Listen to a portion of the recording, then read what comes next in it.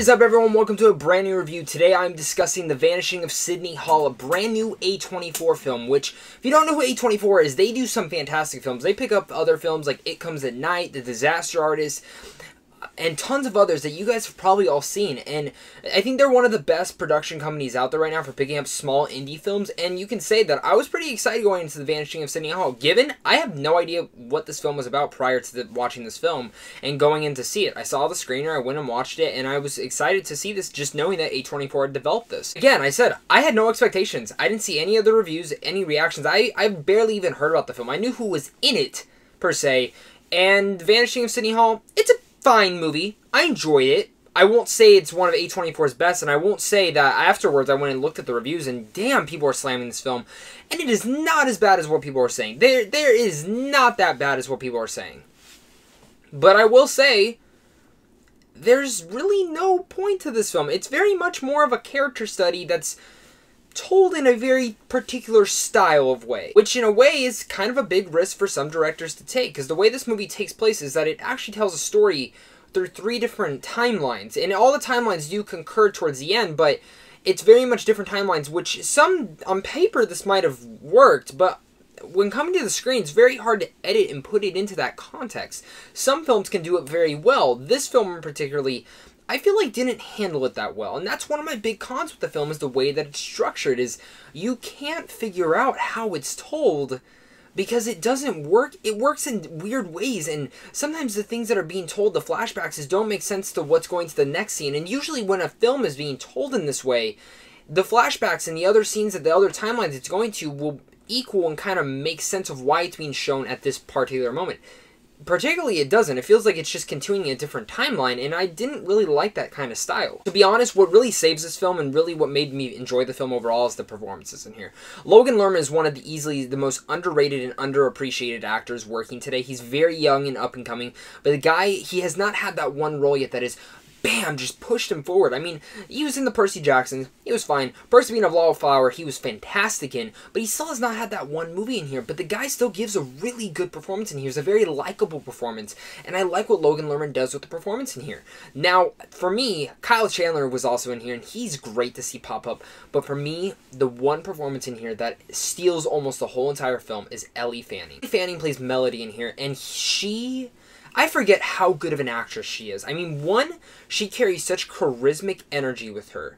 She's beautifully talented, but she fits every character and always pushes it into a new dynamic. She can always bring any range of emotion, but her charismatic charm just leaks out of the screen, and such cute charm in it that makes you just love her character in every scene she was in. I wish she was in the film more, to be honest. The relationship and chemistry she has with Sidney Hall, Logan Lerman's character, is just fantastic, and it just oozes off the screen that I wish more of the film honestly focused on them and not just Logan Lerman's character. This film is pretty much about a kid in high school finding success with a book that he read, and then also he gets into an unexpected relationship, and that's literally all this film is about. Like, it's a very small, touching film, but it doesn't hit all the right aspects, like I was saying. I think it's mostly just because of how the story was told. At the end of the film, when the film ends, you're kind of like, okay, 2 hours have passed, and whoo, finally it's over. But like I said, those chemistry parts is the parts that really worked for me. Those moments with the actors is what really worked for me and made the film come to life. I think if the editing and the directing on some of the scenes on how they were going to particularly tell the story would have been a little bit better,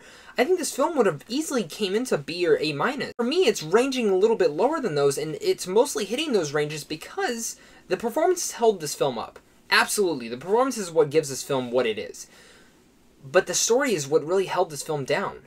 I liked the story that it was telling. By the end of the film, it didn't leave me pondering or thinking anything. It really was just a character study and more of just watching people do it stuff.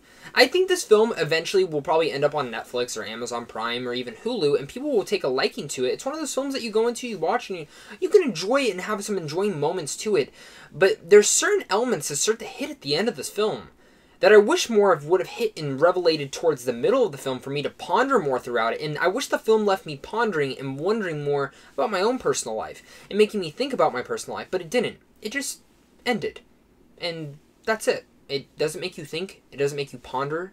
Where most A24 films make me continue to think, or make me feel inspired, or make me ponder and analyze certain things. And this film didn't feel like that. It just felt like a generic character study that happens in a film. That's really all the Vanishing of Sidney Hall is. So I think if you were interested in seeing this film, definitely worth a watch. If you never heard of the film, maybe wait till it goes on Netflix or so. So with all that said, I'm going to give The Vanishing of Sidney Hall a C+.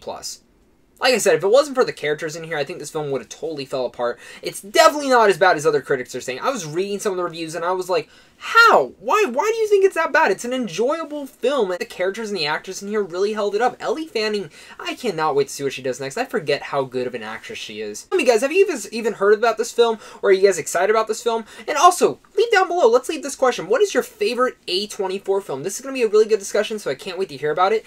And of course, guys, make sure to hit up all my social media links if you guys want to talk about other types of movies. Twitter, Instagram, Stardust. I'm always reacting to stuff on there and tweeting about movies. So that's all really cool. Plus, make sure to hit that like and subscribe button, especially if you're new, because I love talking movies, and that's what the comments are all about, is talking movies and meeting other YouTubers and even talking to you guys about what some of your favorite films are. So that's what we're going to be doing, talking down below.